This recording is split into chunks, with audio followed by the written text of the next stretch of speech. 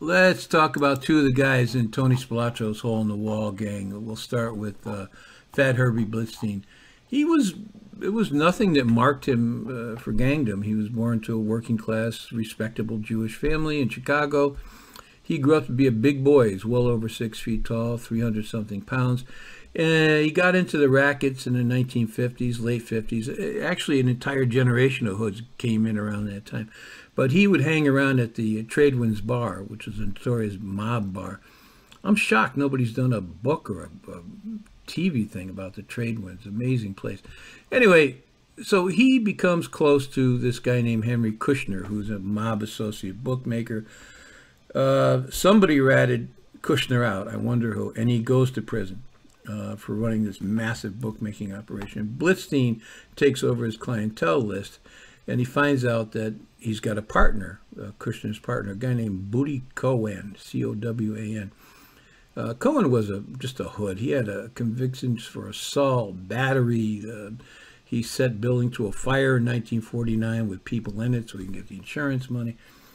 Anyway, 1967, Cohen ends up murdered. Tony Spilaccio put word out that Cohen had fallen back on the taxes that he was paying to Spilaccio, and so he killed him, of course. What else would you do? It's more than probably just killed him, and now he and Blitzstein run the entire bookmaking operation, which was huge. In 1976, Blitzstein gets convicted for running illegal operations citywide. He gets sent to prison.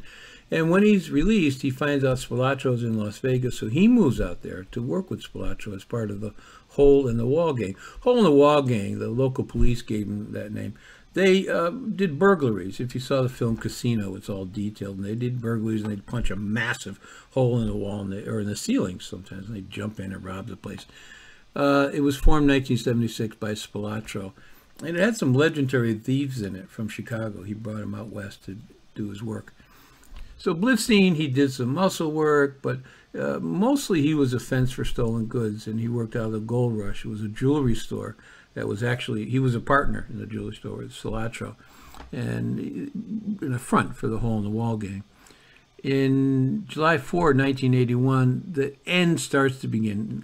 The gang, Blitzstein wasn't part of this, nor was Spilaccio and a few others, but the gang broke into the Gifts home furnishing store. It got all screwed up. A lot of them were arrested. Frank Culato, who lived until, I'm recording this in 2020, I think he died this year. He gave mobster tours of Las Vegas. He turned state's evidence. He didn't want to go to jail. So he nailed a lot of people for what he told, but he couldn't get Tony Spilaccio. There just wasn't sufficient evidence. But Blitzstein, in a separate indictment, federal racketeering indictment, Blitzstein gets indicted with Spilaccio, and it looks like it's going to be bad, and then suddenly the witness against him has Chicago amnesia, so they have to drop the case. The witness wouldn't testify. Then in 1986, the end came. Tony Spilaccio and his brother wake up dead in a ditch, beaten to death. And so Blitzstein is now honest. He's a free agent, which means two things. He's a free agent, which is good for him on the one hand. On the other hand, anybody could take him out. He wasn't backed by Spilaccio, by the Chicago mob. None of that happened for a while. In 1987, the feds got him on a pretty serious credit card fraud charge, conspiracy, receiving stolen goods. He got 8 years in prison. While he was there, Blitzstein had a bad heart his whole life. For some reason, the prison doctor decides to take him off his heart attack pills. And as a result, Blitzstein has 2 major heart attacks. And so that led to a congressional investigation. It was pretty bad. In 1991, he gets released, but by now he's had 2 bypasses. He's really slimmed down. He's not this big giant he was. In 1991, he's a grandfather at this point.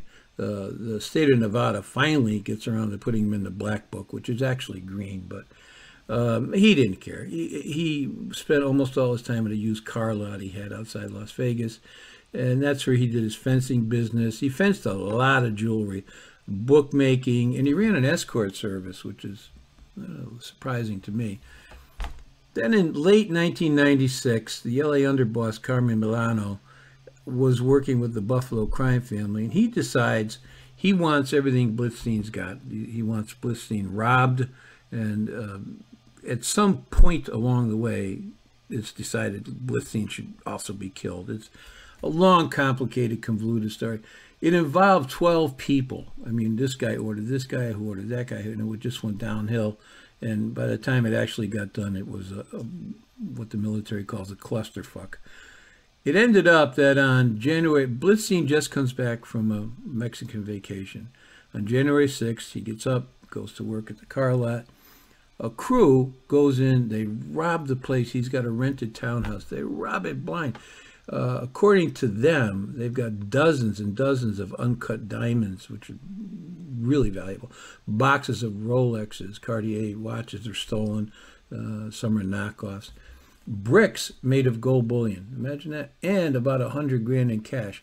But after they rob the place, they leave the side door open.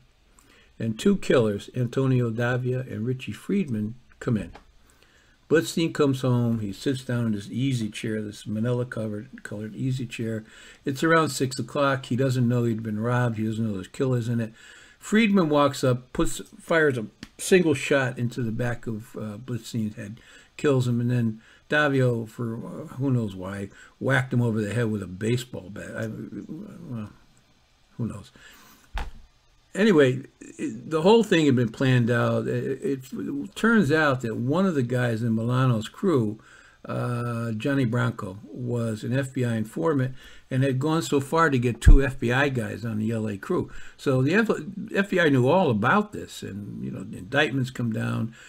But in the end result, nobody really did serious time over this. Not really. Milano died in bed a few years later at age 76. One guy died in prison while he was waiting for the trial to happen. Davia didn't do any serious time either. It all just fell apart. Imagine that. So let's talk about Larry Nuemann, another member of the Hole in the Wall gang. Not reserving judgment. This guy was whacked. He was nuts. They call him Lurch because he was huge. He was a giant.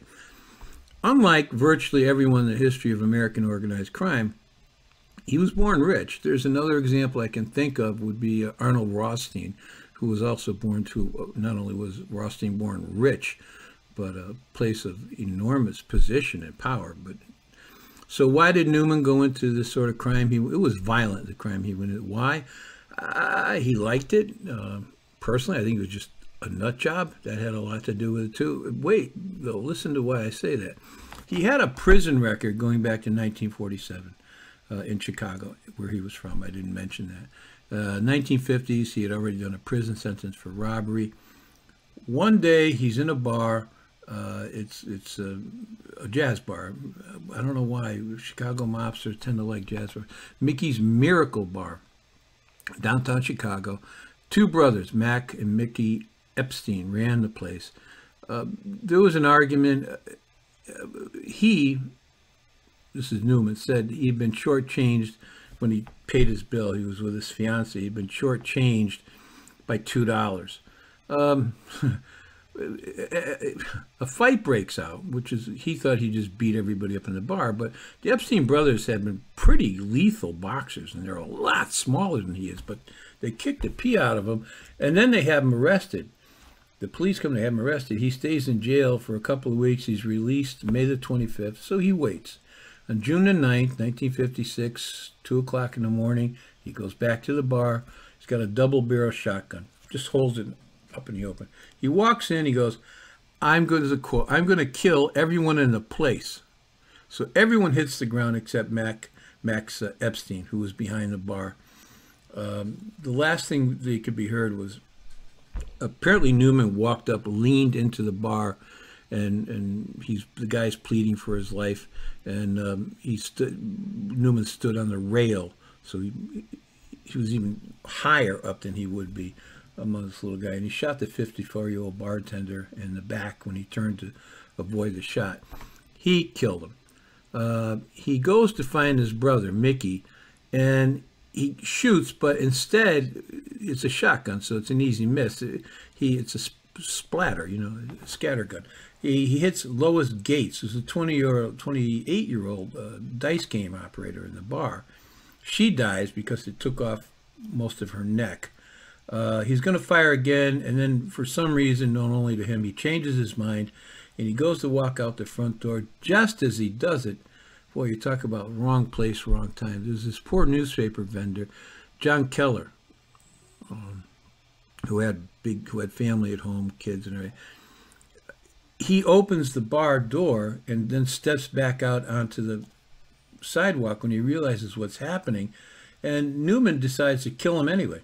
He just shot him 4 times, and he reloaded every time he shot these people, by the way, and then he just walked away. The Chicago police started this, they called him the Grudge Slayer. Well, the newspapers called him the Drug Slayer, Grudge Slayer. So they made a big thing. He was on shoot on sight orders, and they think he's headed towards Mexico. There's a pretty large statewide search for this guy. It was crazy. On June 11th, 1956, there's this huge manhunt, and word get out that he was at the Granada Theater on the north side of Chicago. A crowd, they say 8,000. How they would know it is 8,000? It's in a